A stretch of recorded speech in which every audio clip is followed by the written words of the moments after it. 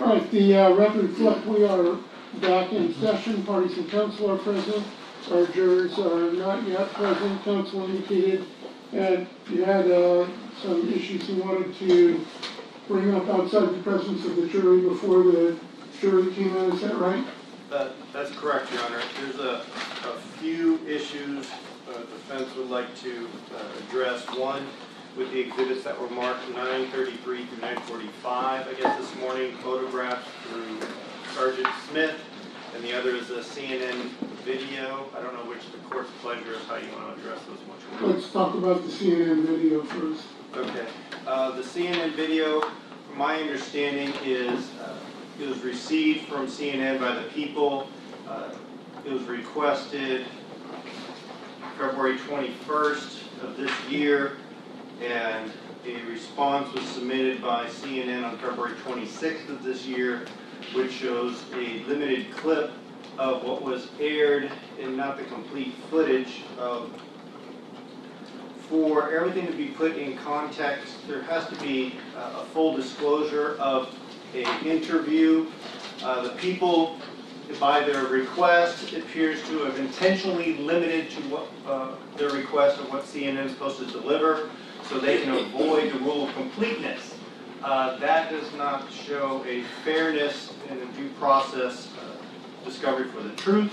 To allow this type of playing of a recording where people know it has been edited to where we cannot get the full interview, or I shouldn't say no. It's safe to assume it was edited, and they didn't ask for the unedited version. They asked for just the parts they wanted, and then my understanding is it's our responsibility supposed to get the rest of this video from a news organization outside of this state at the end of trial. This is grossly untimely to even try and attempt to do this at the last day of trial. I don't think that in any way this is something that comports to a fair trial for Mr. Merritt. Now the defense is required to attempt to try and work through an issue with another entity, try and get the complete record so we can make sure that the jury gets a full understanding of an interview at the last second. This is just inappropriate. Also, the relevance of this statement is that we've discussed before. I believe that people want to say, well, Mr. Merritt said he was the last person to see the victim, so obviously that's an admission he killed him. Well, that's not what he actually said on the interview. He says, I was the last person to see him in Rancho. And they said, well, you're the last person to see him. He was the last person to see them. That is no relevance. That's not an admission. That's a description of the facts that we already have, so this would be cumulative. If they're trying to put a false spin on that to say that's an admission that he did the killing, then that would be a misrepresentation of that fact. They're attempting to misrepresent fact to the jury, which is a lack of candor, and the court should exclude this as more prejudicial than any relevance that could possibly be gleaned from such a statement, and the defense's request would be for the court to just exclude this whole thing to eliminate that issue for the CNN interview. Well, I mean, you certainly have noticed that that was something that the prosecution may intend to use at some point. They never provided it in discovery. There was no notice that they were going to play this, and then we only have a 50-second clip, and I understand the interview is a lot more than that. So to say we had notices would not be accurate. This is not something we have seen before, given notice before, even in their opening statement that they're going to play this. So to say that all of a sudden now we should be prepared for this, I think is unrealistic. Well, first of all, Your Honor, we didn't make promises in our opening statement that we couldn't keep. Second of all, they've had notice of this, and they've known of the defendant's statements to CNN since they came onto this case. So they are clearly aware of it. They're also clearly aware of it in the fact that it almost came into evidence through the testimony of Detective Smith, and the court raised a foundational issue that we cured. So the last minute aspect of this, and the ascribing an intent and reading our mind on our intent, is baseless, as usual. And so they've had plenty of knowledge as to this. As to 356, they're free to play the entire interview if they can, and if they want. However, the edited version we took that we have marked this morning takes out the commentator discussion before that does not include the defendant. We've narrowed it down to simply the defendant's statements, not the talking heads that occurred minutes and hours before the commentary by the host or anything like that, because that would be kind of rank hearsay and speculative. We limited it to the defendant's actual statements. As to what our motive was in requesting it, again, it's speculation. We asked them to produce a copy of the video of their interview of the defendant. CNN chose to provide what they provided, and they provided a declaration for that. And again, ascribing intent on our part to avoid the rule of completeness. The rule of completeness is not our tool at this point, it would be their tool. I'm not quite sure how we avoid the rule of completeness when we offer a piece of evidence. It's a tool that they would use to do it. And just because we choose to air 15 or 50 seconds of an interview, that does not mean the rule of completeness is unavailable to them.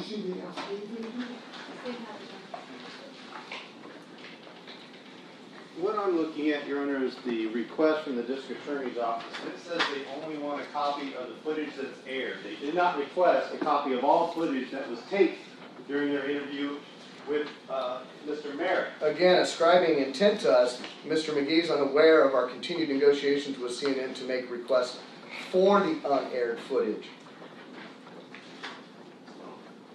So if he'd like to delve into our work product a little more and speculate, we'll be more than happy to in chambers out of the presence of the public and defense counsel as to our work product.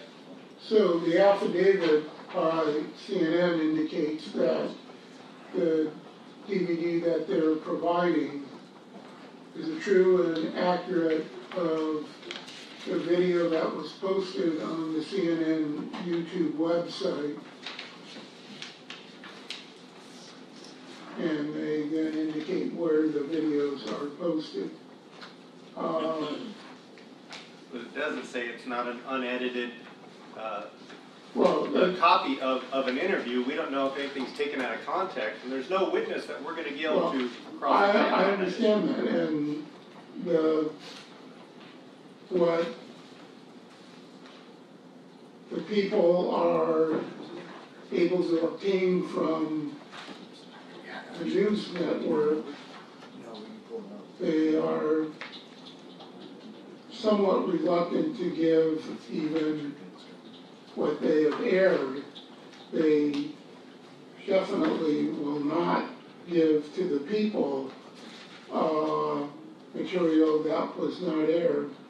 Whether or not they could be compelled to do that by the defense is a closer issue. So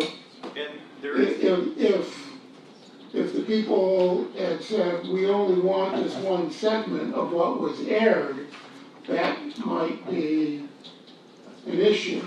But apparently it's easy to get everything that was aired.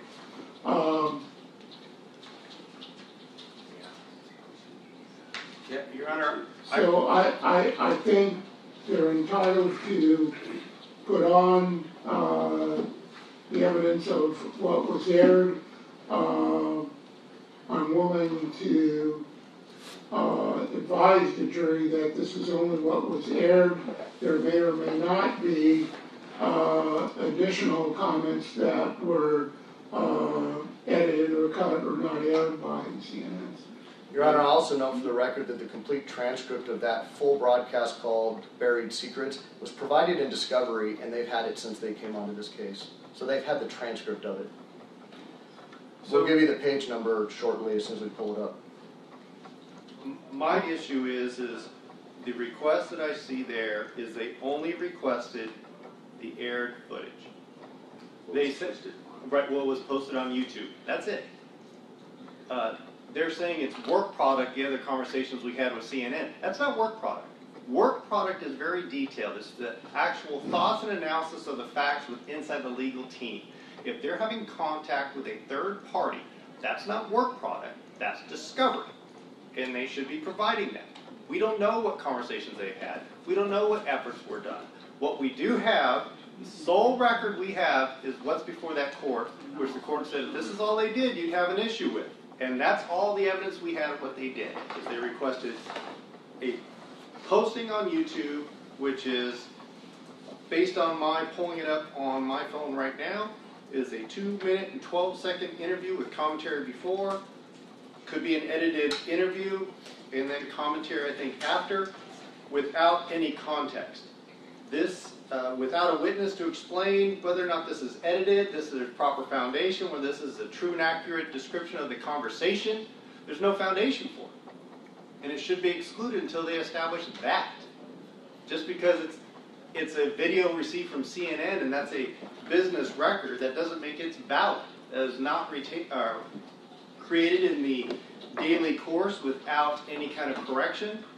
This is not something that's admissible as presented, and we would ask that it be excluded. I think the affidavit and production of the DVD in response to the subpoena DT that was issued is a sufficient foundation. I think that the only material that the prosecution is capable of obtaining from a news network is the public or aired portion. And they've obtained that, and I think they can put that on.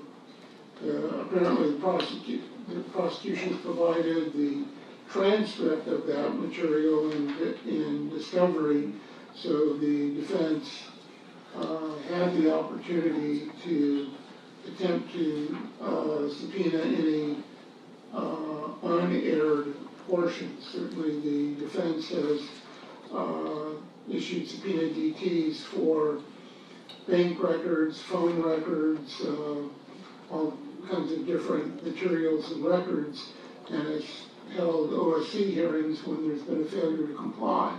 So they certainly could have done that with CNN. But I think there's been an adequate, as I say, I think the production pursuant to the subpoena DT with the affidavit is a sufficient foundation. And there's still the relevance issue that is part of our objection in 352. There's no relevance, and the prejudice that'll be stated by their intended argument, which they said at sidebar, this is not speculation, that this is him admitting to killing. I don't see that admission there. The court, I don't think, sees that admission there based on the comments at sidebar.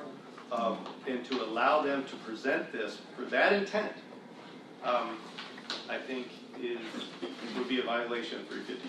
I would ask for a reporter's transcript citation as to where Mr. Dougherty said he killed them, because I don't believe that exists. That was not our offer of proof in that sidebar. We have the DVD. Can we play it? I can play it right now. It's already hooked up. It's only a couple of minutes, right? Actually, the edited version is only 15 seconds because, Okay. well, taking out the context or the commentary by the talking heads in the show. Do we have a question to him that? Yes, you'll hear it. Response? Yes. Okay. And is Sure. this the marked exhibit we're playing? Yes, it'll be the same one I had marked this morning, digital copy of that. What's the number? 9. What is it, Miss? Is it the modified one? Yes. 9.5. 951. Okay. Oops, hold on. We're on mute. Would you like to see the video or just hear the audio? Just the audio probably. So you said you cooperated a great deal with authorities. You were questioned by detectives. What did they ask you? The standard questions, just do I know anything about them disappearing? Did I have anything to do with it? Just the standard questions. Probably they asked everybody. As far as you know, you were the last person, or at least one of the last people to see him, right? Yeah. When he left Rancho Cucamonga, nobody else. Although I think there's another person or two that he talked to. I'm not sure. But you were the last person he saw. I'm definitely the last person he saw.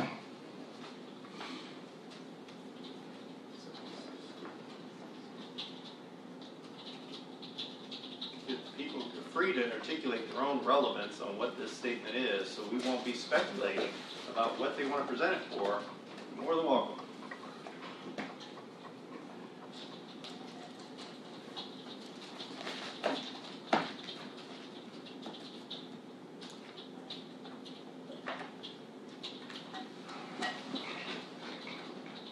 Well, if it wasn't for the very last line, I would tend to agree with the defense, the first question. So you were the last person, or at least one of the last people to see him.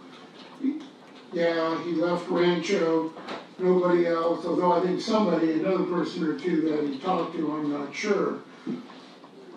That doesn't have any particular relevance, but then the follow-up, but you are the last person he saw. The emphatic, I am definitely the last person he saw,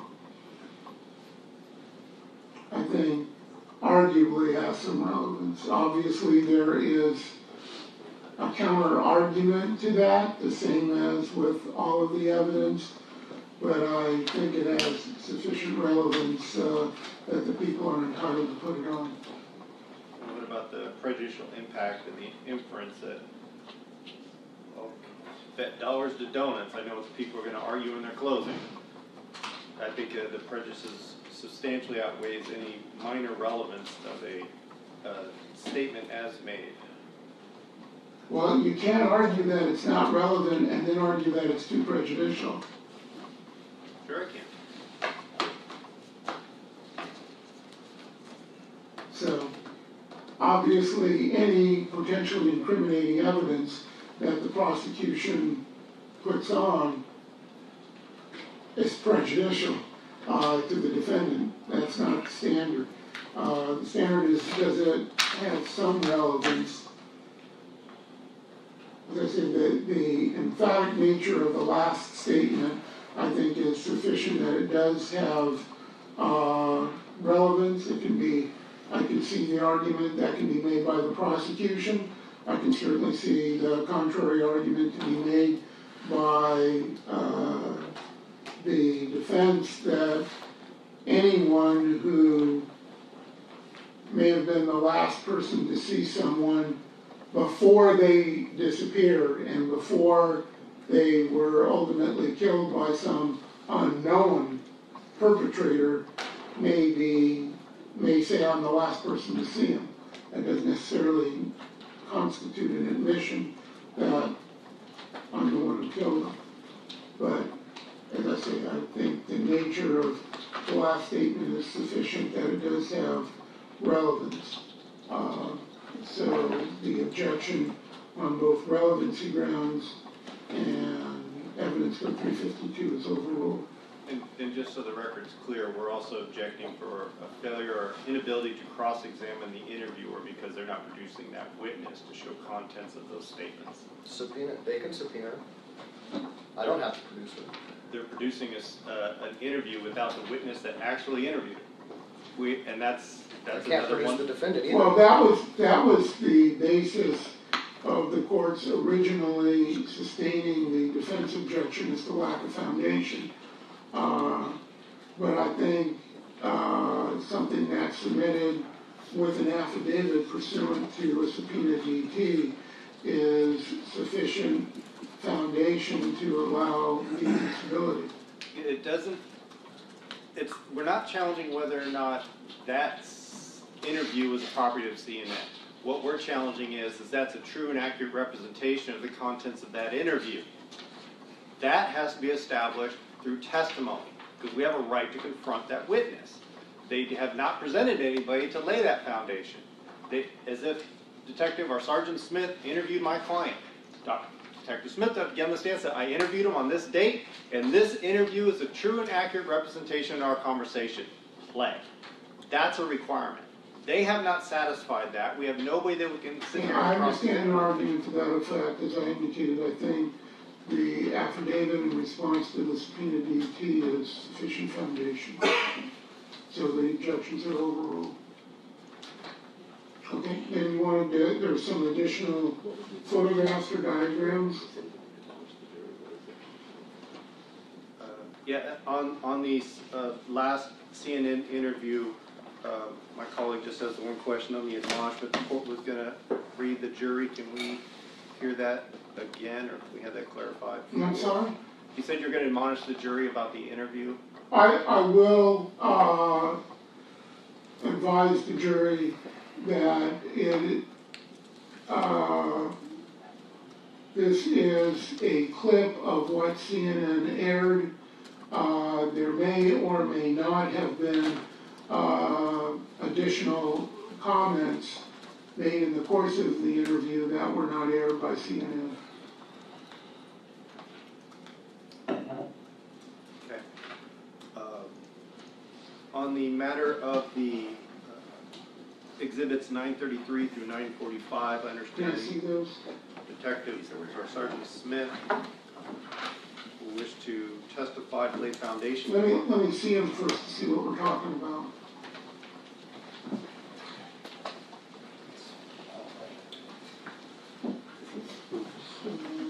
These are.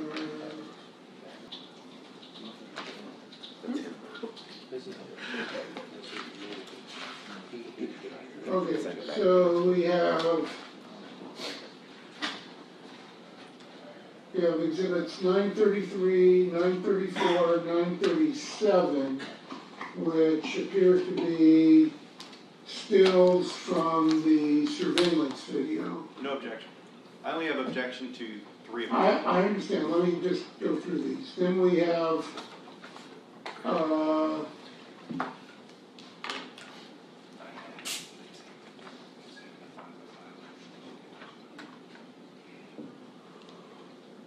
935, 936, 938, and 939, which are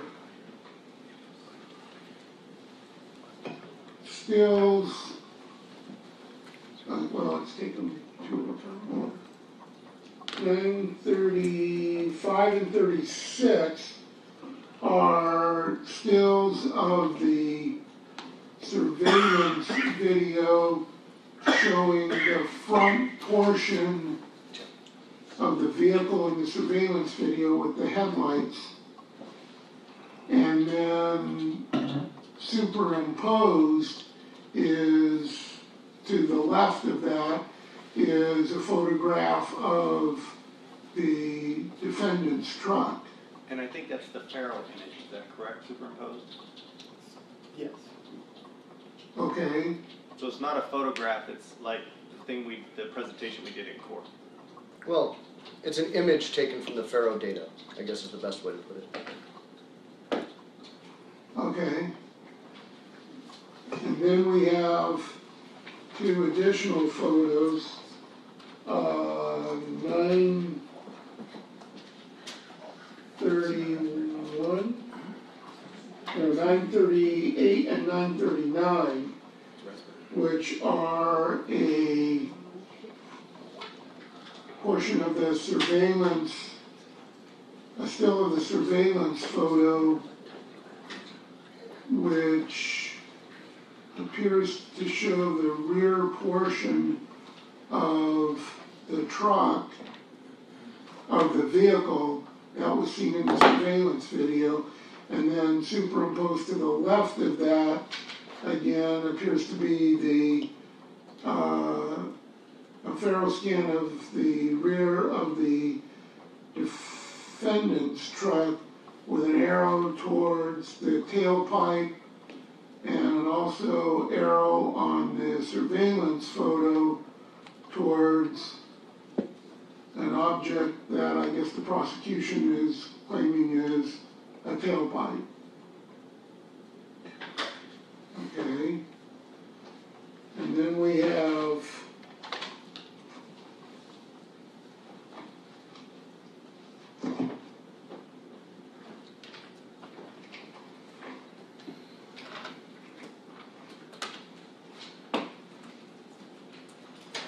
exhibits 943, 944, 945 appear to be the Faro scans of the defendant's truck, correct? Correct. Okay, and then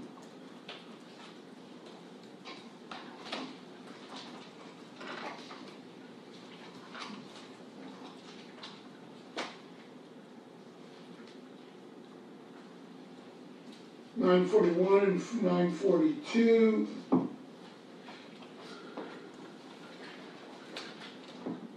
Appear to be photographs of the rear of the defendant's truck, correct? Kind of, yes. And 940, is that one of the Faro scans, or is that a photograph? No, that's actually a photograph of the taillight on the defendant's truck to show the nature of the housing, that it's clear plastic.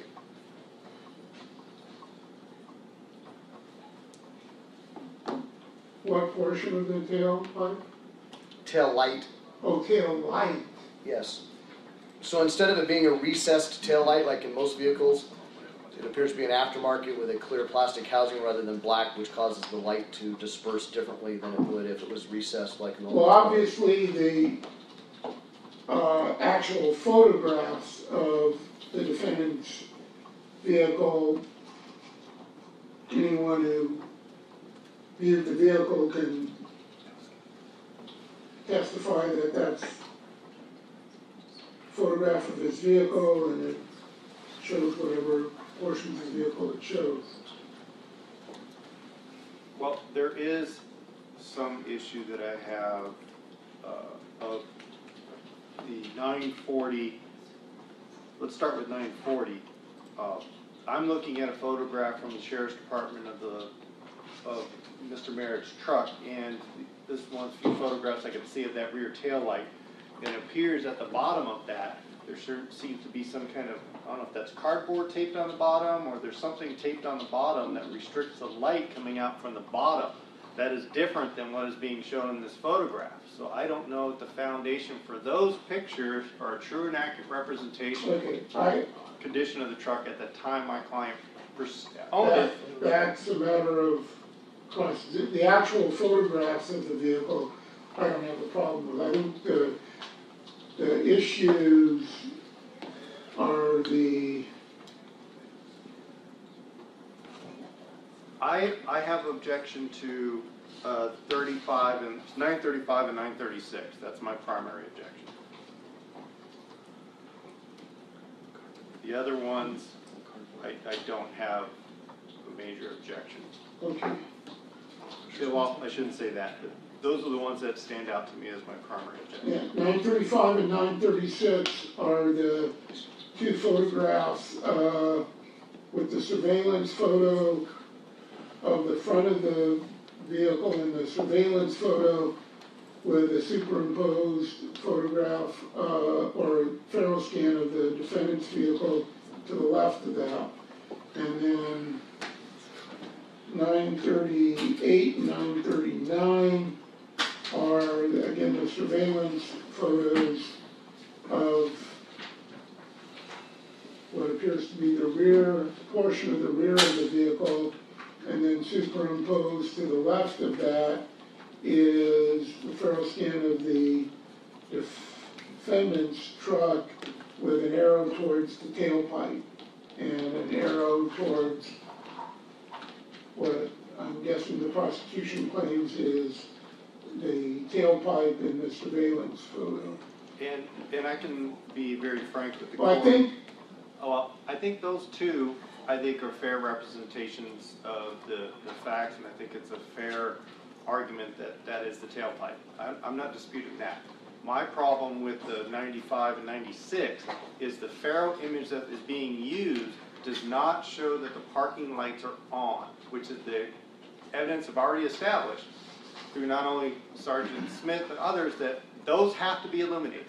Even the video that we played from the Sheriff's Department, they have to be illuminated. The parking lights on the Faro scan? Correct. Those are not illuminated, so it's giving a false representation of what Mr. Merritt's truck would actually be like when compared next to the I video. thought the evidence was that on Mr. Merritt's truck that if the headlights are on, the parking lights are automatically on. Correct.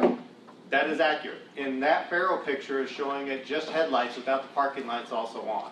And that's our I'm objection. sorry, which exhibit, because you said 56 and there's no 56. 36, 35 and 36. 35 and 935, 936. So I'm saying they're not an accurate representation of Mr. Merritt's truck. So that would be, that would give a Well- false impression as to the state of his vehicle in comparison to that video. An offer of proof is that actually the lights are on in that Farrell. I thought that was the testimony of the, That will be the testimony of Sergeant Smith. well, I thought that was the testimony of the person who did the Faro scans, that it was done with the, Well, this is a new Farrell scan that was done subsequent to that testimony oh, that Sergeant Smith, I believe, was involved in some way getting these scans. So these are new. My issue is the lights aren't showing with the same bright and intensity that the headlights are. They say they're on. That's not the presentation I see. I don't think that's the presentation the jury's going to see. And I asked that 935 and 936 be excluded as it gives the false impression as to the state well, of the truck. I think we probably need to call Sergeant Smith to lay a foundation as to what was done to create these exhibits. Okay, So we ready to do that? sure. Okay. We will call Sergeant Smith. Although I may need to steal those exhibits from the court in order to walk him through the foundation.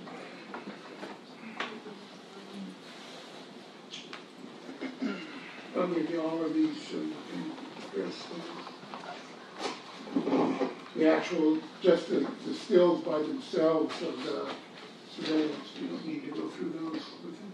Okay. Would you like to be sworn, Your Honor? No, you're reminded you're still under oath. Yes, Your Honor.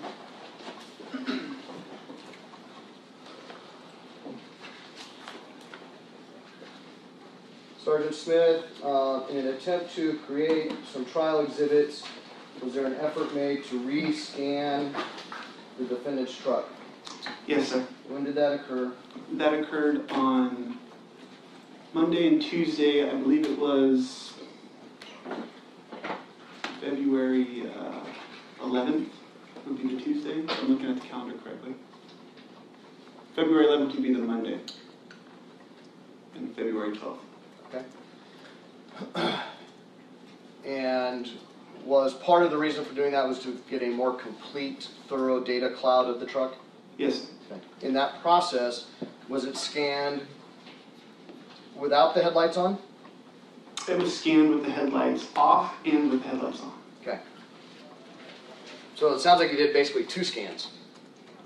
Well, there's multiple scans for each situation, but we did one, if you want to call them process, or a scan process, one with all of the lights off outside, and then we took the truck inside of the CSI garage, closed the door, illuminated all of the lights, put the brake lights on, and then did a second series of scans.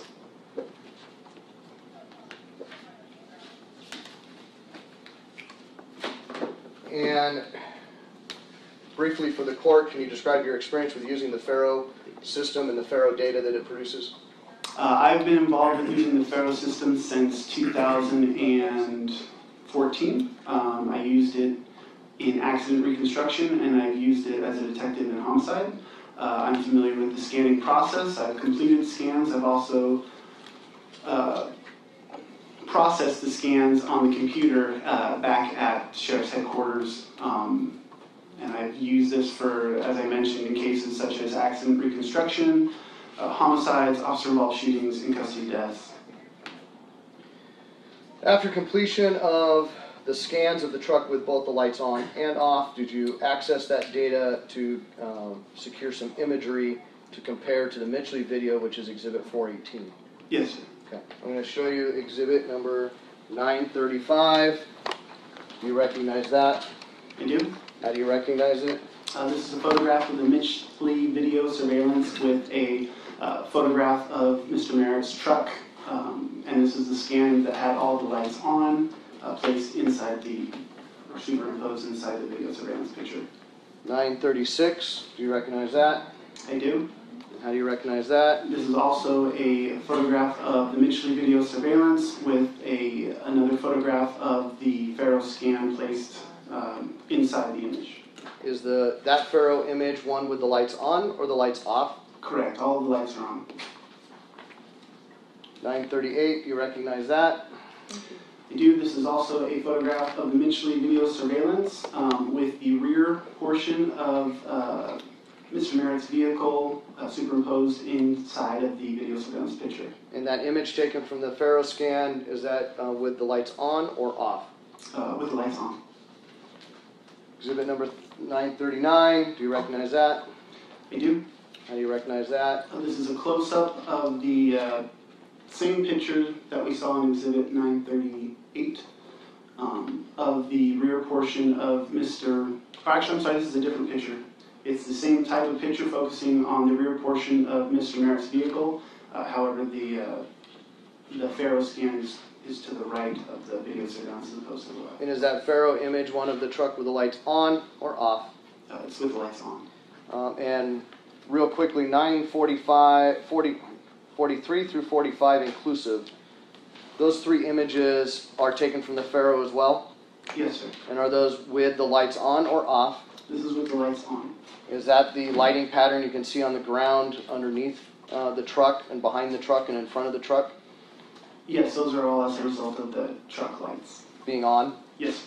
Okay, thank you. Nothing further. So you're the one who actually was doing the Faro scans on February 11th and 12th? No, that was Mike Russ, who testified previously about the Faro scans. I was involved with him and directed him, and I was present for the first series of scans in 2014.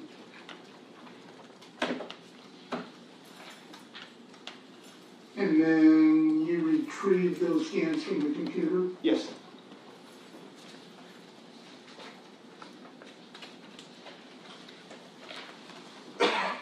And the scans that you retrieved from the computer, are they a fair and accurate depiction of what you viewed at the time that the scans were made? Yes.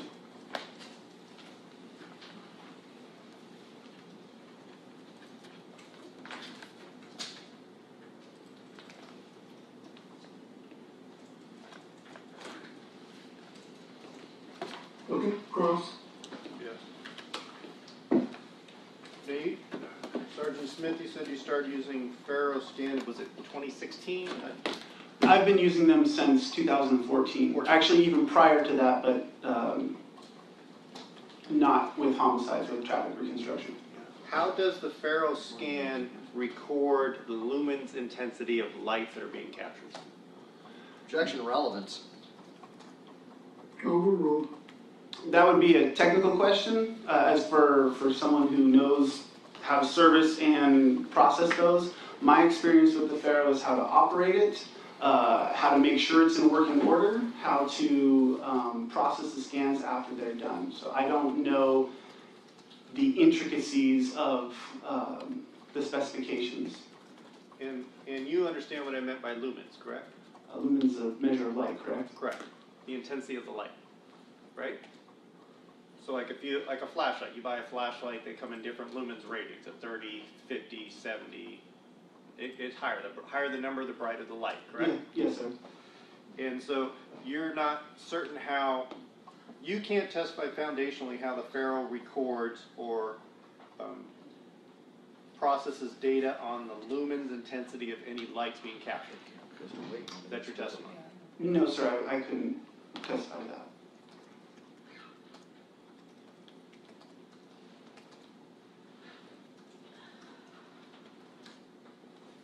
Nothing further.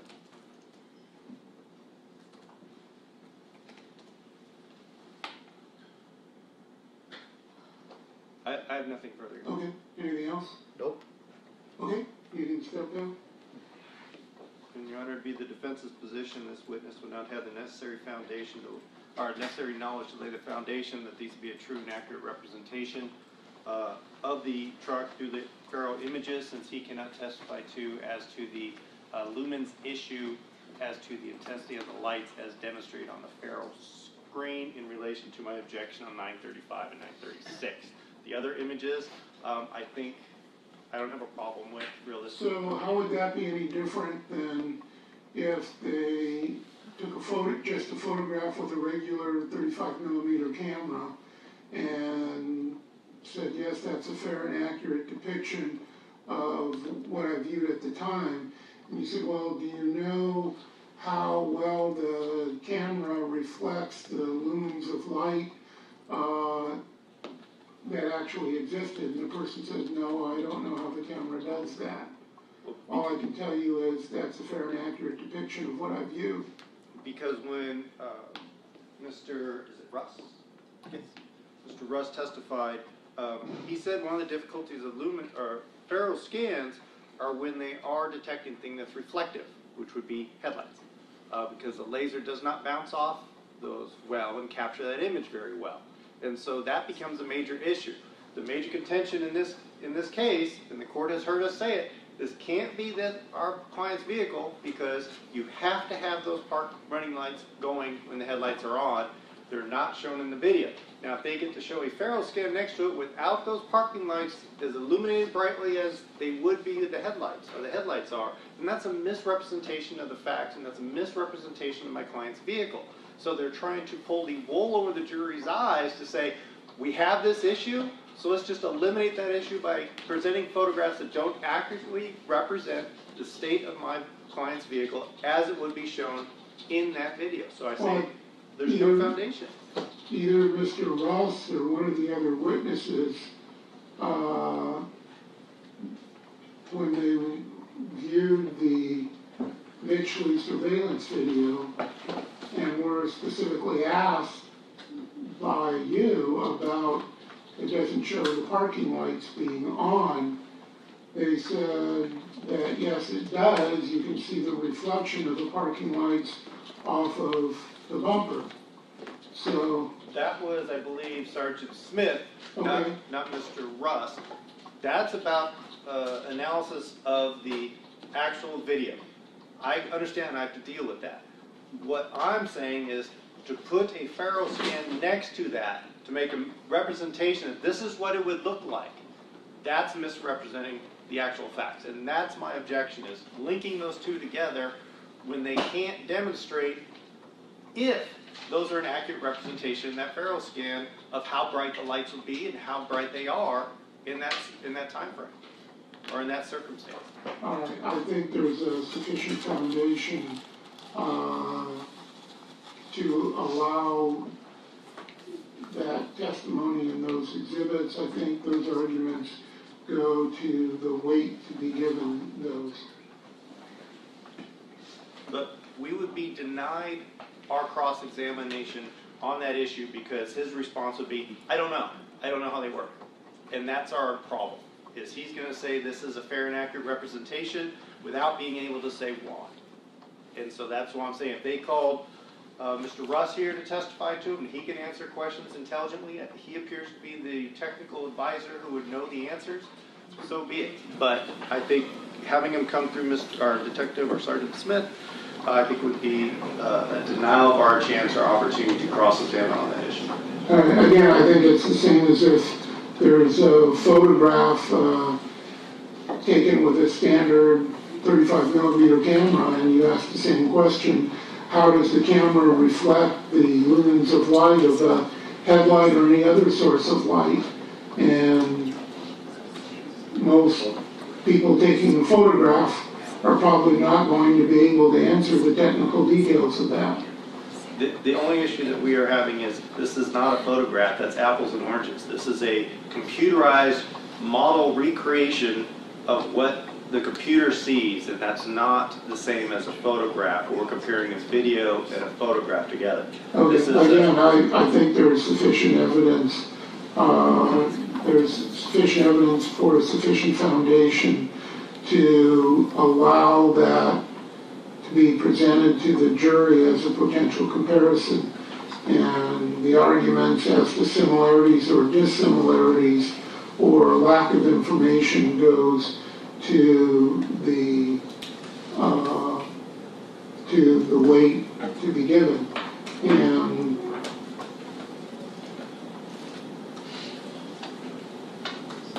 okay, so I think there's a sufficient foundation. The objection is overruled.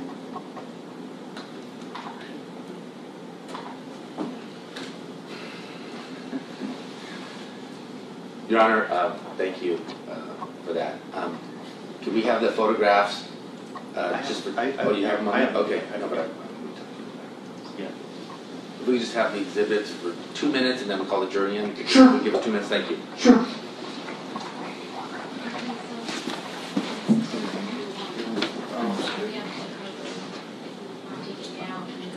Yeah.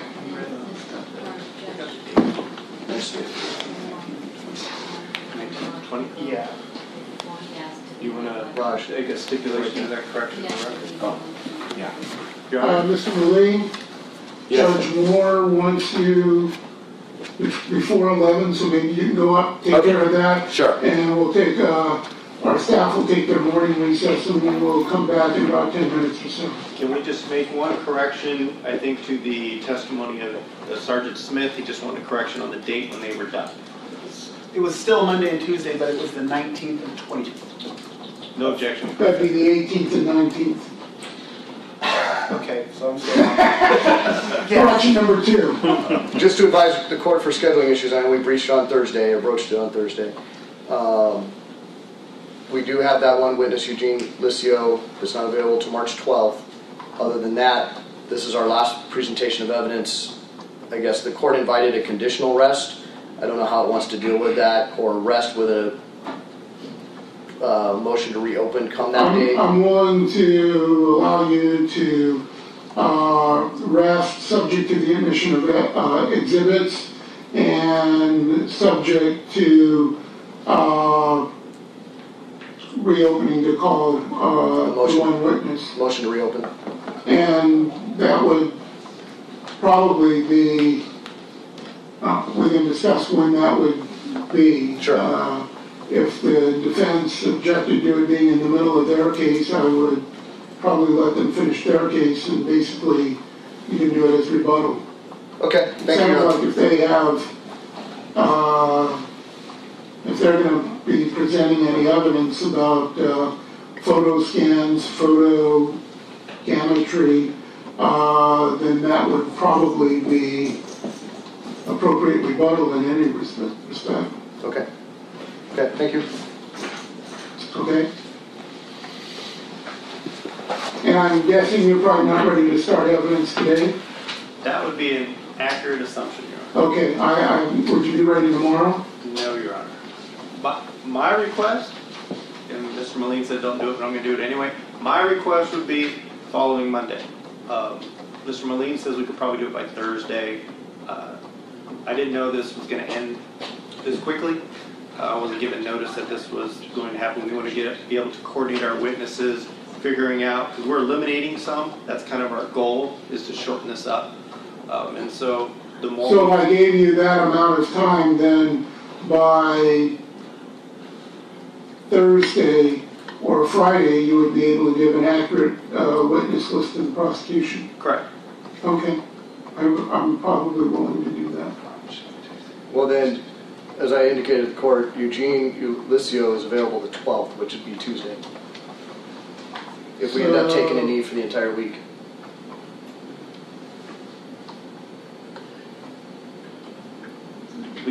My suggestion would be we just rest on Tuesday after him. And then we can spend this week to get ours together, get our witnesses coordinated. Just How long is that witness going to take? Yeah, I would assume Tuesday. I would assume probably most of the day Tuesday. And then we can start. He's a lot more articulate than, he's a very articulate individual, so I think it'll be a very smooth presentation of evidence. And he wrote a full detail. As free-flowing as Dr. Rubens? I'm not going to compare apples and oranges. Okay.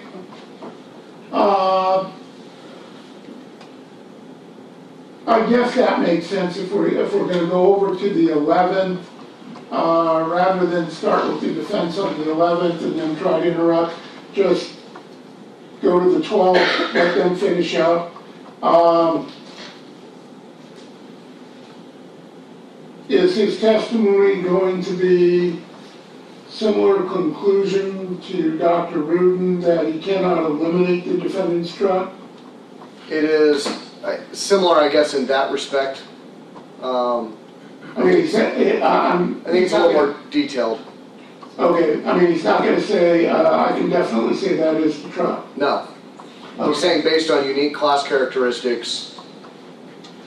Okay. So if you wanted to make an 11-18 motion at the close of evidence today, I think we could probably discuss that.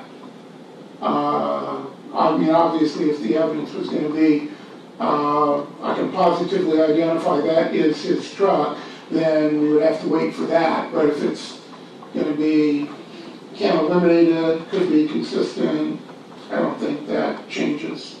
I don't think that's going to be definitive on the ruling one way or the other.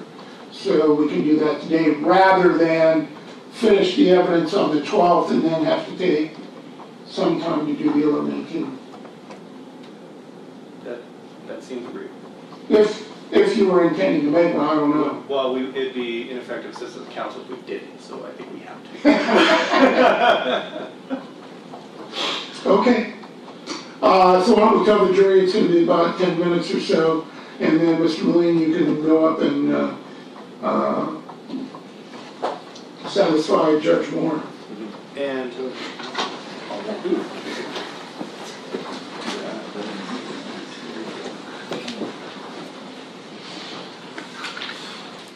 In order, court is now in session. All right, the record reflects we are back in session. Parties and counsel are present. All members of our jury and our alternates are present. I apologize for the delay in getting started this morning. The attorneys indicated they had some issues that they wanted to discuss with the court before proceeding with evidence before you this morning. I thought that was going to take a few minutes. It took a little bit longer, unfortunately. So I apologize for that. But we are ready to resume, so you can call your next witness. People have asked to recall Sergeant Smith for a brief matter. Okay.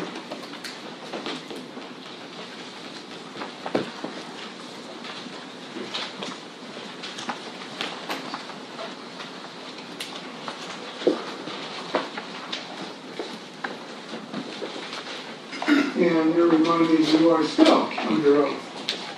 And you may proceed. Sergeant Smith, prior to today's testimony, did you prepare some exhibits comparing the Faro data of the scan of the defendant's truck with that of the Mitchley video? Yes, sir. objection is foundation is heresy. Overruled. Was there a more complete Faro scan done of the defendant's truck recently? Yes, sir. When was that? That was on February 18th and February 19th of this year. I'm going to start with Exhibit 933. Do you recognize that? I do. Deputy Crosby, can we have Attorney 2, please?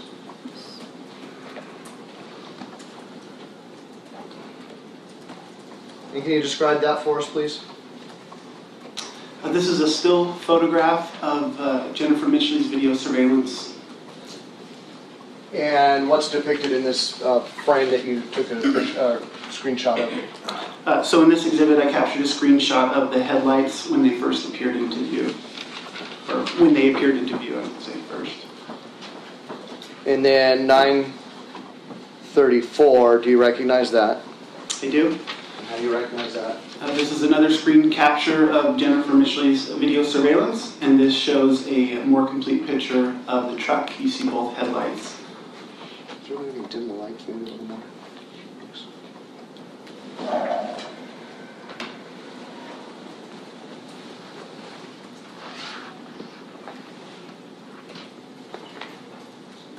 So looking then at 935, what did you do with that? So Exhibit 935, which you guys will see, is a still picture of Jennifer Mitchley's video surveillance. and then it has a photograph of Mr. Merritt's truck, which was scanned by the 3D digital scanner. That 3D digital scan is in black and white? It can be in both black and white and color. This one is in black and white. Why did you choose black and white in this case? Because the video is in black and white. If the video were in color, we would have put it in color. And showing you Exhibit 936. Do you recognize that? You do? Please describe it for us. This is another still photograph of Jennifer Mitchell's video surveillance with another picture of Mr. Merritt's truck placed into the video, or placed into the picture.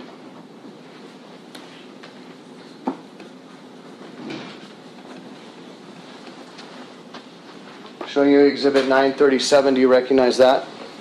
Yes, sir. Please describe it for us. This is, again, Jennifer Mitchell's video surveillance. This is a screen capture of when the truck is almost passed through the entire frame, and the brake lights were illuminated, and you can see a what appears to be a low-hanging tailpipe. A low-hanging tailpipe? Yes.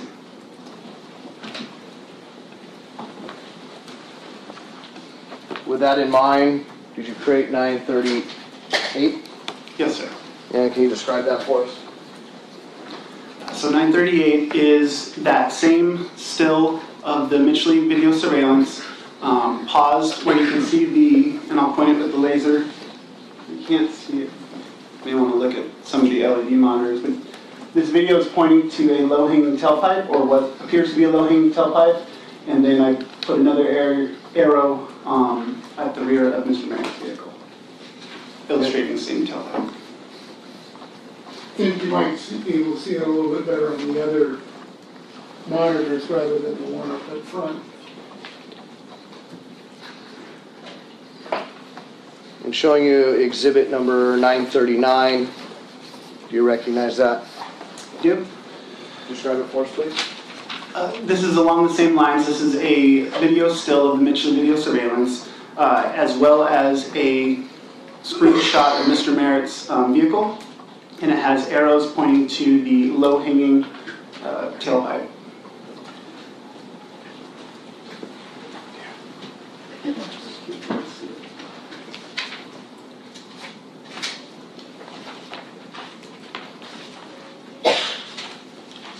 Specifically, when the new Faro scan was done of the defendant's truck, was it done with the lights on or off? The lights for the vehicle were all on, as well as the brake lights illuminated. Showing you Exhibit number 940 for identification. You recognize that? You do? And can you describe it for us? This is a close-up photograph of the rear brake light on Mr. Merritt's truck, and it was taken to show the housing of the brake light, because the brake lights aren't inside the fender well or anything. They're actually outside, and they are illuminated all around, or they will be when they're turned on. So Exhibit number 941, do you recognize that? I do. This is a photograph of the same brake light housing you see on the screen now, but illuminated.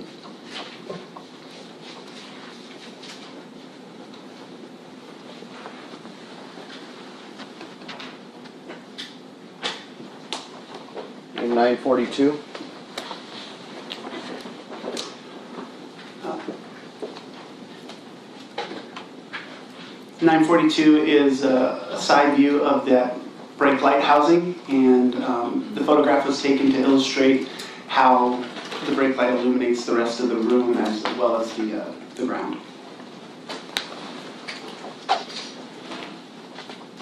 Were you able to pull imagery of that lighting effect from the Faro data itself? Yes, sir. So I'm going to start with Exhibit number 943. You recognize that? I do. This is a photograph and 3D rendering of the truck from the Faro. So this is the data that we can pull out after we do the scans to create the 3D model. And this photograph specifically shows the angle, or a similar angle to what may have been taken from the Mitchell video surveillance.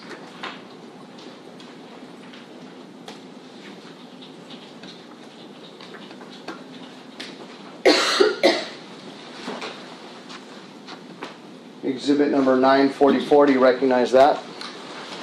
I do. This is a similar picture. Okay, this is the 3D scan. It's a photograph of the passenger side of the vehicle that shows the rear lights as well as all the lights illuminated. And then exhibit number 945. Exhibit number 945 is a top-down view of the pickup truck from the 3D scan data.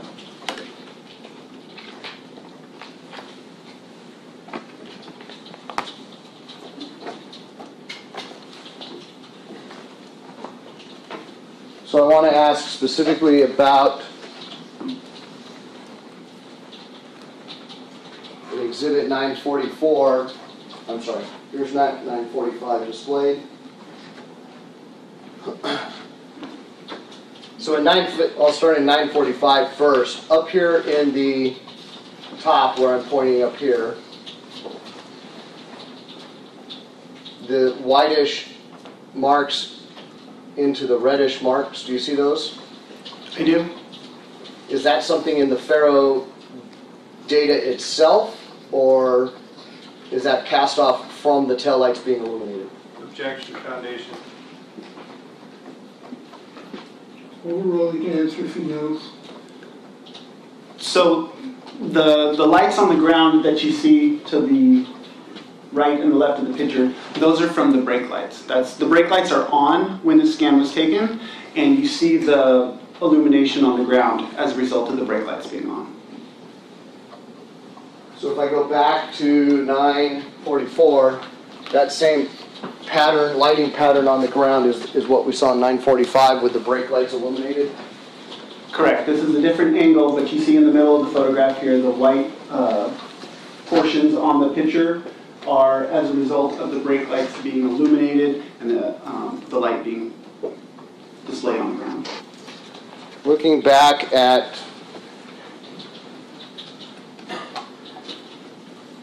(937),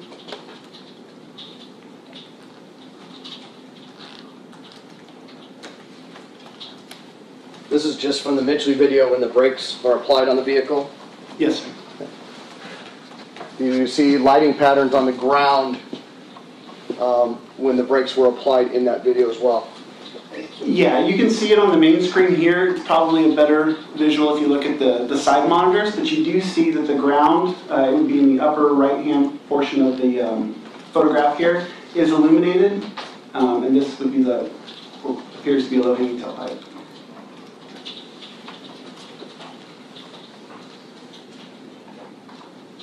If I can go back to 938, and I'm just going to use this for an exemplar because it shows the back storage area in the truck. Did you have a chance to examine the latches on the storage boxes on the truck? Yes, sir. You had testified previously about the recovery of the vehicle and that the only substantial change to the vehicle was that the bed had been painted. Is that correct? That is correct. That was several months ago, I know, but did you examine the latches specifically to see if they had also been painted over? Yes, I did, and the latches had been painted over. They were white in color. White in color with the new paint or what they With look the like? new paint. They're currently white in color. When you scrape the paint away, what did it appear to be?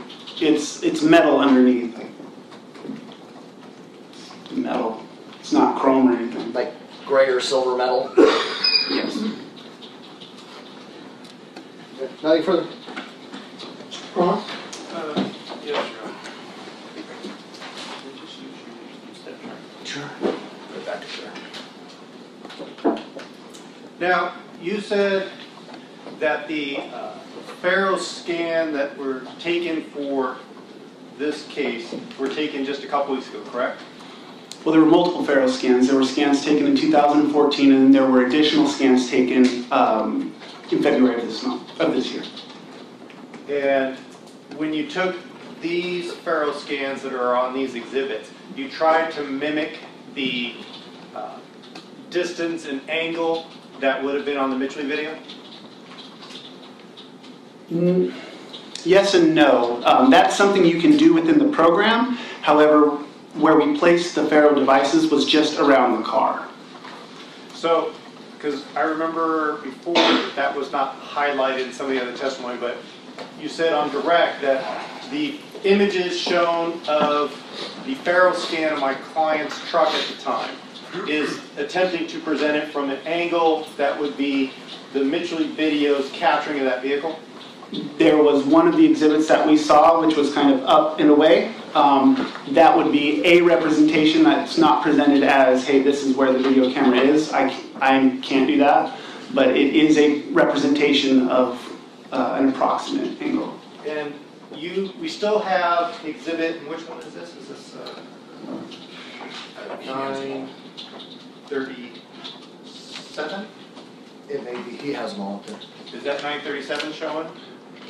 That's on right now? Yes.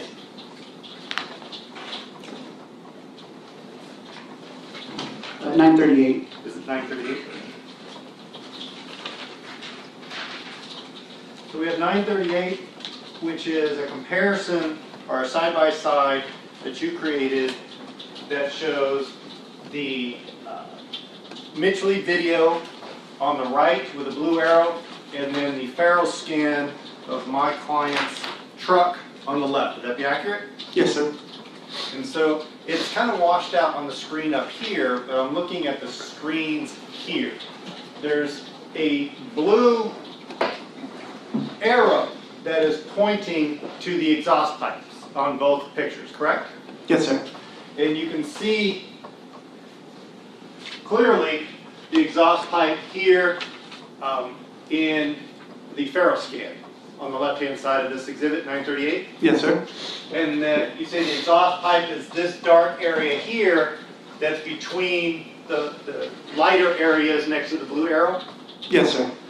And what's this light above? That's the tail light, correct? Objection, assumes facts, not evidence, calls for speculation. Overruled, you can answer. No, sir, that's not the tail light. It's not the tail light. No.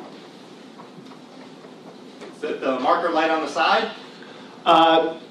I couldn't tell you what it is. It could be a reflection, but it's not the rear brake lights because you see those turn on if you're watching the video. It's a reflection. Is that not the same light that goes all the way through when the vehicle drives? Objection, In the video. misstates his testimony and assumes facts, not evidence. Overruled, you can answer. No, sir, if you watch the video, you'll see it dim and change. However, you can notice it in multiple frames. And what's the lighting source for that reflection? Well, it could be, this is speculation on my part, it could be Do you know? I believe it to be the brake lights or the Mitchell's porch light. So the Mitchell's porch light is shooting that direction and hitting an object that is facing away from it, and the reflection's coming right back at you. Objection, assumes facts, not evidence. At least three. Overruled, you can answer if you have some opinion. And Your Honor, could counsel be admonished to not object to every question and let us conduct cross? If there's a basis for an objection, they can make an objection. But if that objection is overruled, you can answer. I'm going to need the question again.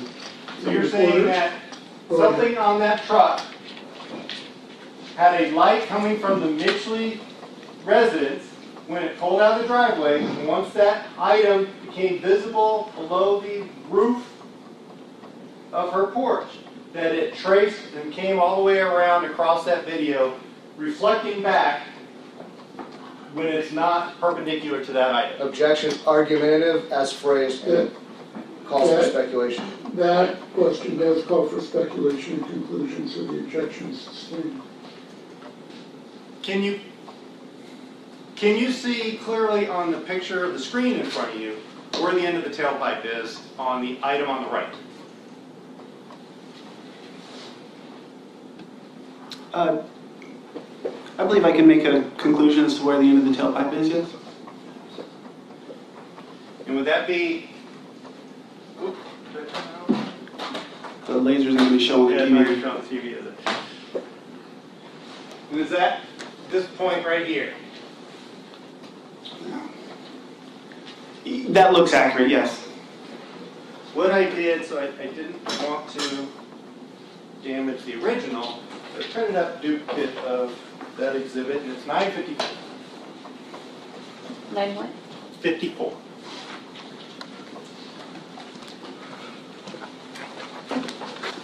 And I brought you a silver pen since it's black. Can you put a line kind of below it where the tailpipe ends? Yeah. This printer isn't as good a quality, but Right. I would put it about right here. All right, and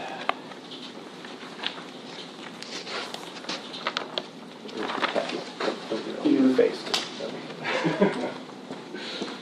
I'm going to publish 954. If I can have the overhead, please.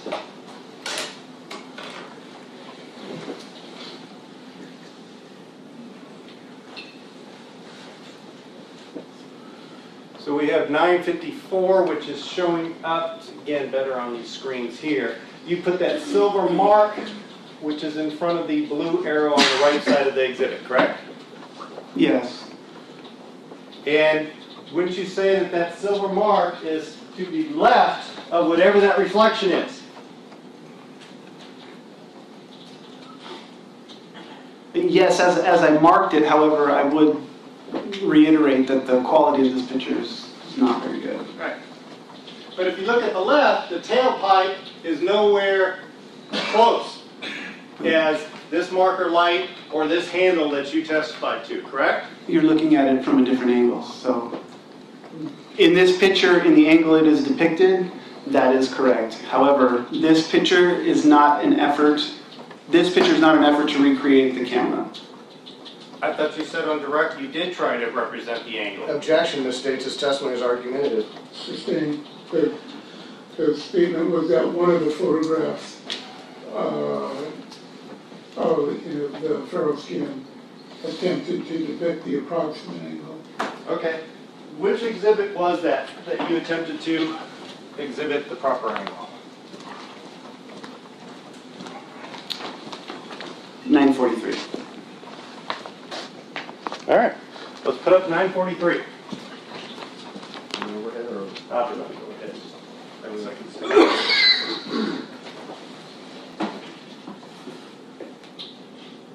Oops. Let's do that.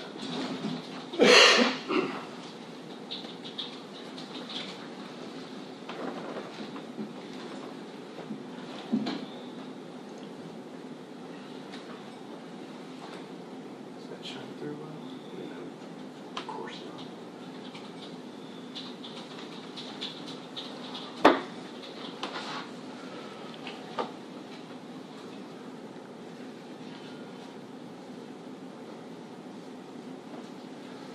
Again, and I'll bring this back to you so you can get a nice clear look at it. Isn't it true that the exhaust on the angle you tried to represent is below that seam for that back cabinet? From this angle, yes it is, sir. And so, based on the other highlight that you did, that in the Mitchell video, the exhaust pipe is either right below or to the left of whatever that reflecting item is, that does not match up to the truck here, correct? I think you're misrepresenting it a little bit.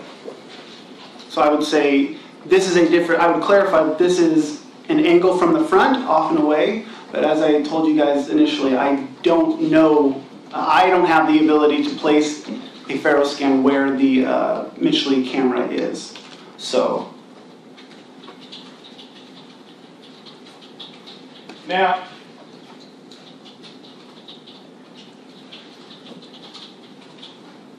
you're saying you don't know what that light is that's seen on the Mitchell video, or the illumination that's on the Mitchell video on the vehicle that drives out of the driveway on the 4th, correct?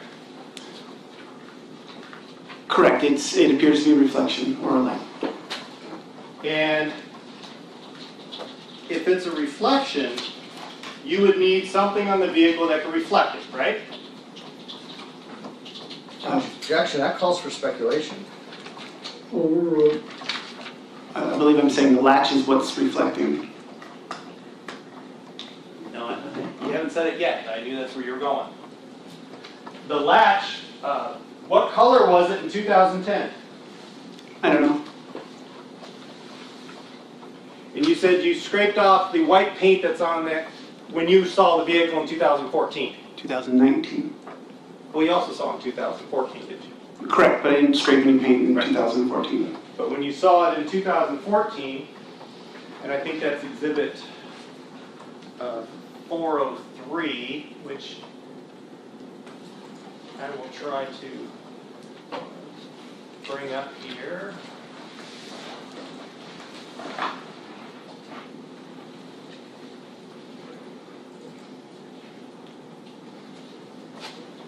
If I can have it on my computer. Slowly coming up.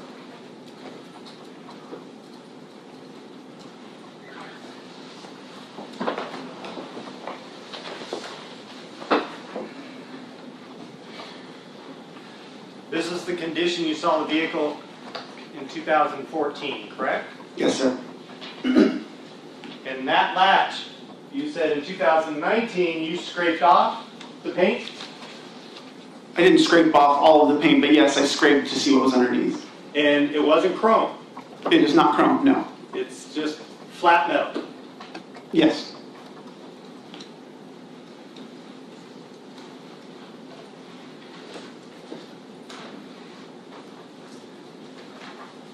Do you know what color the rear portion of that vehicle was painted like in 2010?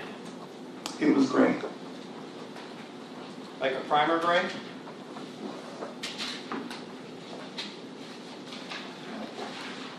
I'll show you what's page 634.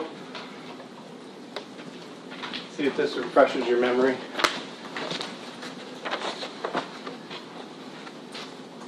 It does in the sense that it's gray, but I can't, from the quality of this, I can't tell you if it's flat or polished or primer.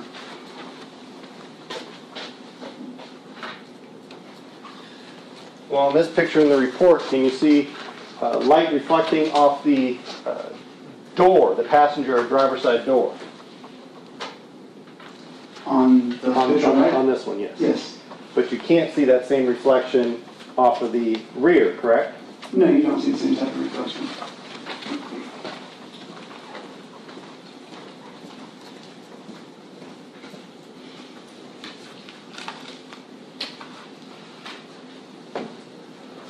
And exhibit, I believe it was 940, which was the exhibit that showed the close-up of the side view of the brake light when it was not illuminated. Yes, sir. And I'll show you what's marked exhibit 952. Do you recognize that exhibit? I do. This is a photograph of the vehicle as we processed it in 2014. And it was kind of clipped and zoomed into that same kind of light in your presence? Yes, sir. It's the rear passenger side upper quarter panel. And that would be the same brake light housing that was photographed in 940? The same type, yes, sir. I'll publish this to the jury and have this one. Oh, I knew that.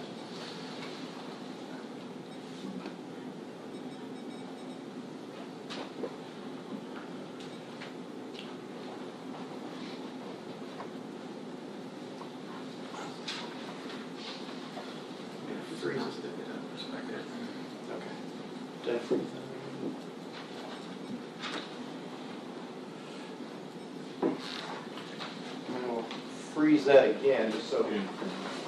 Did I not freeze it?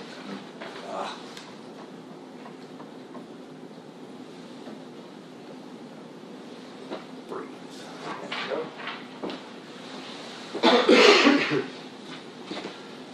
Now, looking at 940 that you have up here, it is a clear plastic housing for the brake light, correct? Yes, sir.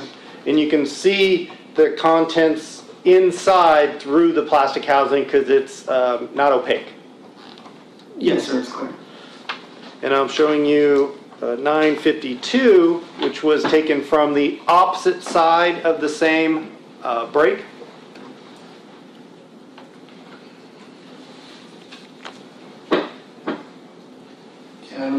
I don't know if it's the opposite side, but it is a picture of the same break. I believe it is the opposite side.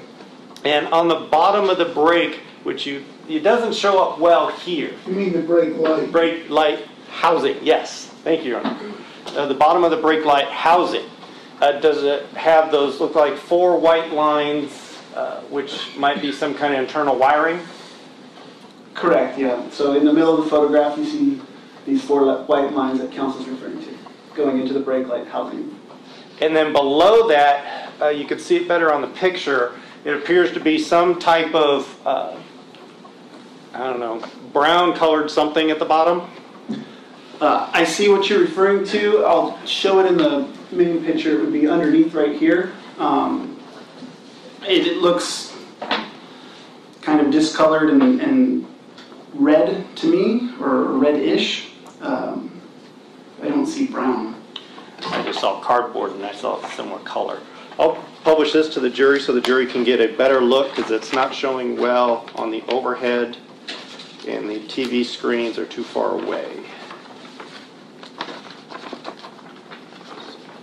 I'll start down front this time. Usually we start up back. And again, this is exhibit 952.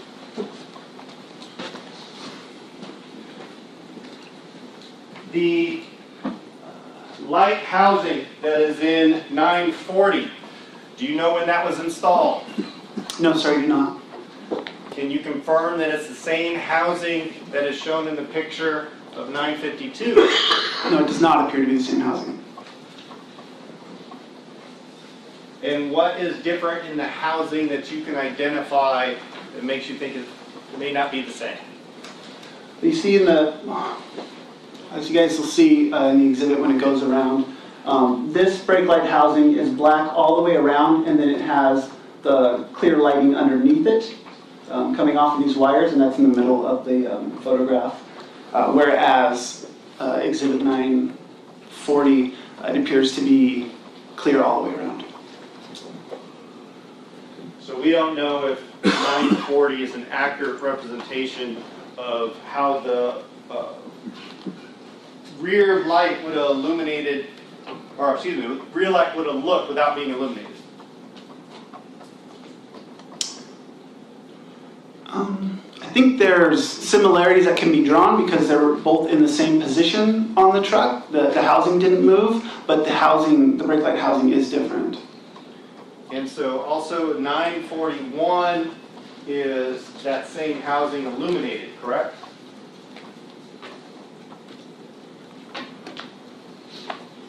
Yes, sir. And so that may or may not be the same based on it being a different housing. Correct. The lighting will be in the same approximate area on the truck. The housing is in the same place, but the housing is different. In 942, I took notes as showing the shadowing on the ground from the rear brake lights. Is that my memory and my notes correct? Probably not. Yeah. It's a side view where you can see the brake light housing illuminated white, and then you can see shadowing on the ground from a side view. That be accurate? That's accurate. You can see that. But we don't know if that's how it exactly would illuminate it in 2014. Well, we know the lights are in the same position, but correct, the housing is different.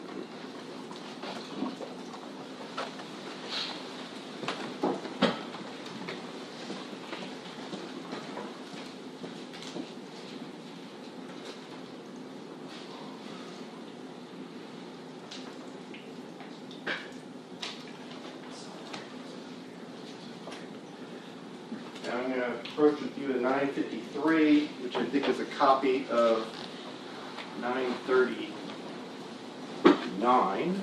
Memory serves me. Okay. Should should be a copy of. Yep, 939. And again,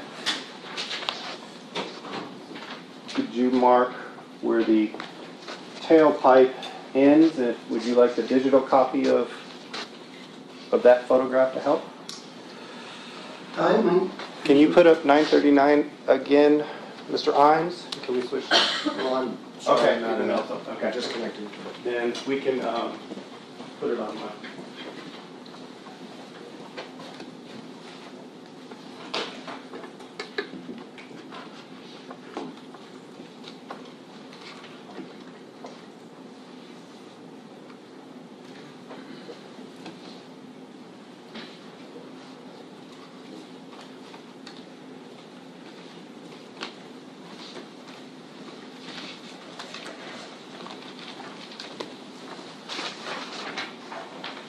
And again, you've marked a silver line above the second P and tailpipe, showing the end where the tailpipe is on that. Vehicle driving in the Mitchley video. Yes, sir. And I'll publish this one for the jury as well.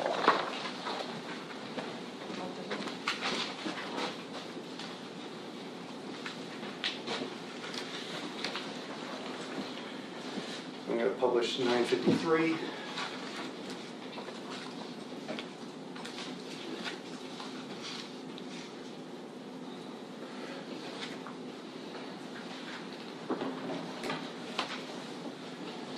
And again, the tailpipe in the video is further away or further to the left than the illuminated item in the Mitchley video, correct? Yes, they appear about even, in my opinion, but where my mark is, it shows a little to the left. Right. And then the picture right next to it, though, the tailpipe is significantly to the right of both the rear marker and the latch handle, correct? Yes, sir, based on the angle. Now, one thing I noticed about the Farrell scans, and I'll pull up, I think it's 942. No, 9. This one here, which is 943, which is the shot from the front passenger side, correct? Like a downward looking view? Yes, sir. I noticed that in the bed of the truck, there seems to be no cover or roof on the bed. Correct, that's because the ferrule was not placed above the truck. So the how we can see, it looks like the driver's side brake light through the truck. That would not be an accurate representation of being able to see that light from this angle. Yeah, that's fair to say. So, just to clarify, it should be assumed, anybody looking at this Farrell scan, that the top of that bed should be solid, basically showing a cover for that part of the vehicle. Correct, as well as over the cab of the vehicle, you can see a void as well. Perfect.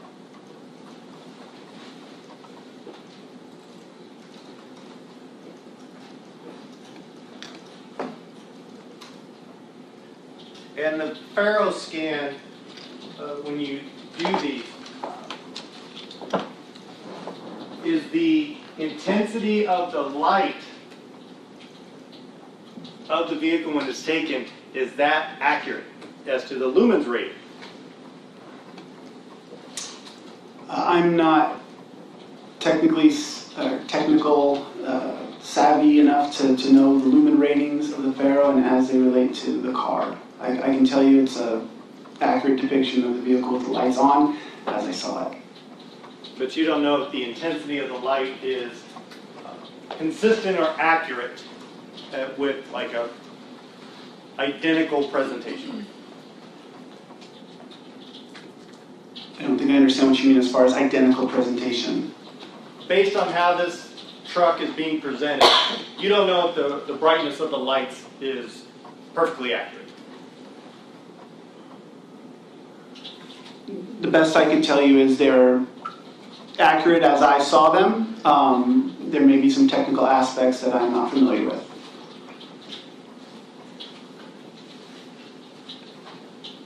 And while looking at this Faro image here from this angle, you can see the two headlights, correct? Yes, sir. And you can see the two tires from this side that are on the passenger side. That is correct.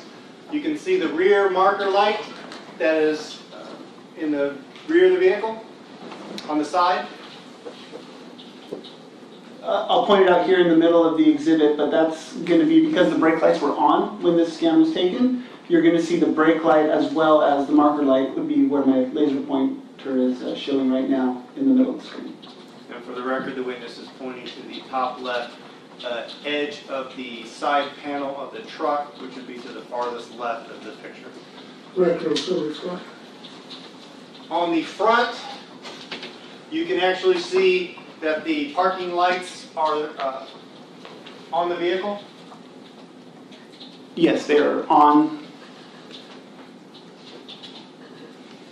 And the edge of the headlight does not go as far out as the parking light in this photograph, correct?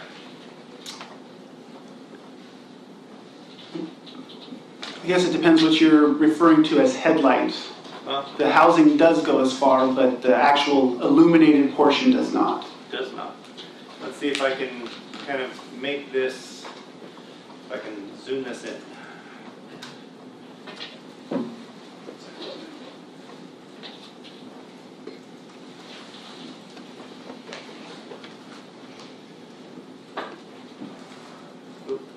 No, don't do that.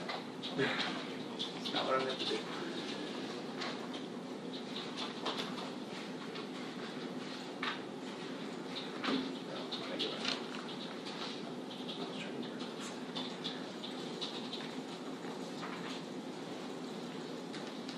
As large as I can miss. So as we can see, the headlight ends approximately 2/3 of the way to the end of the parking light, correct? Correct. The headlight ends about 2/3, how the housing goes the entire length.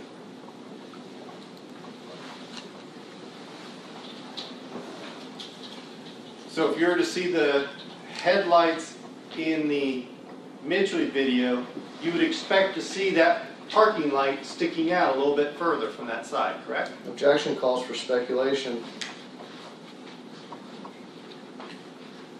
Oh, No, sir. Wait a second.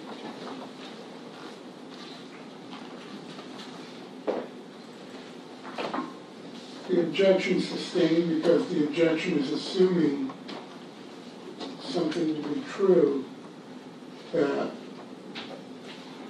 may or may not be true.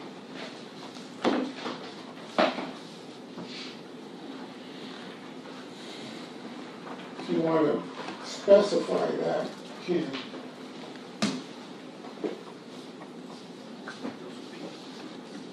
I will, Your Honor. I'm just pointing out the earlier exhibits.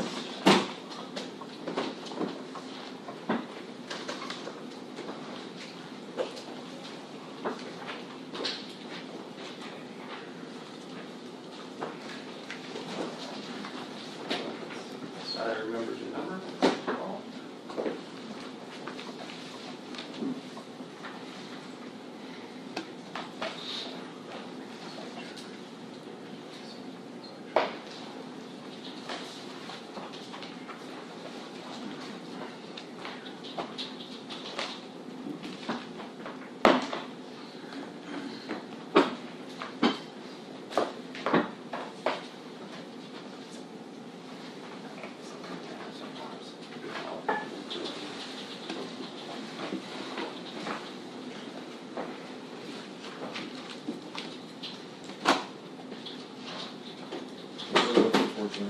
I thought it was 7:53 and 4, but I'm looking at it, and that's not it, so.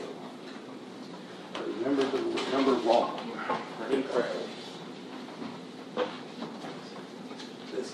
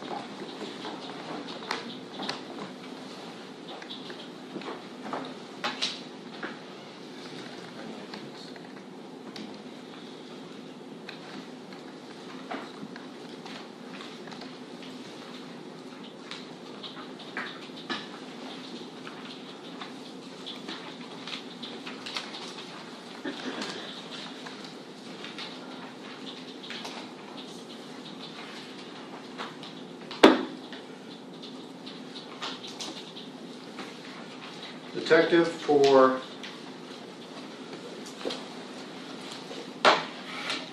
my client to have killed this family. That has to be his truck, right? Objection, argumentative. Sustained.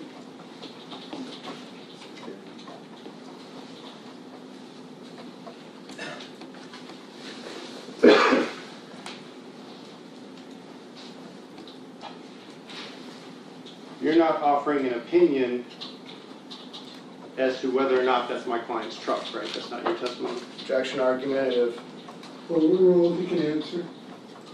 My testimony is that it's consistent with his truck, yes.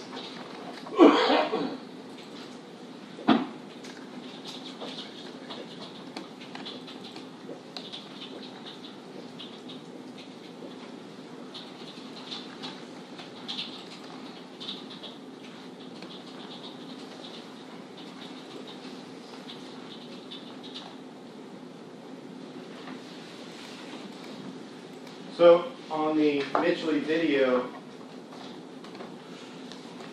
the indicators that you have to make that determination are you saw a vehicle with two headlights and a taillight. It's part of it. It's more than that. That's all you testified to, though, correct? Objection, argumentative. Sustained. The weird reflection that you can't identify what that is, would that be a characteristic that is consistent on my vehicle as you see in the video? The weird reflection off of what? On the video, on the side. On the side, or the reflection of the lights off the bumper? No, on the side, by the tailpipe. Okay. Is that a characteristic that is consistent with my client's truck? The truck has multiple latches and running lights, so yes. And you said yourself it was a flat metal, not a chrome reflective metal, correct? I said it was metal, yes. It's not chrome. And the tailpipe is not in the right position in relation to those latches on my client's vehicle for it to be in the video, correct? Objection, misstated testimony. Overruled, you can answer. He has an opinion. That's incorrect. And the Mitchell video still, which we even have at 9:34. Oh, wrong mouse.